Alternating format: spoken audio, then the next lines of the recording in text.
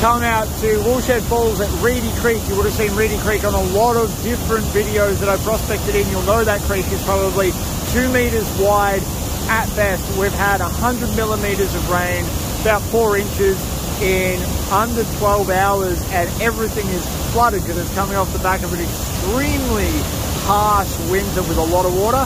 Look at this. It is raging.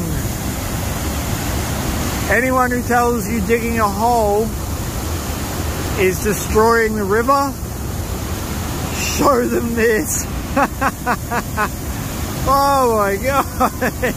We're going to get a little bit closer because I'm an idiot.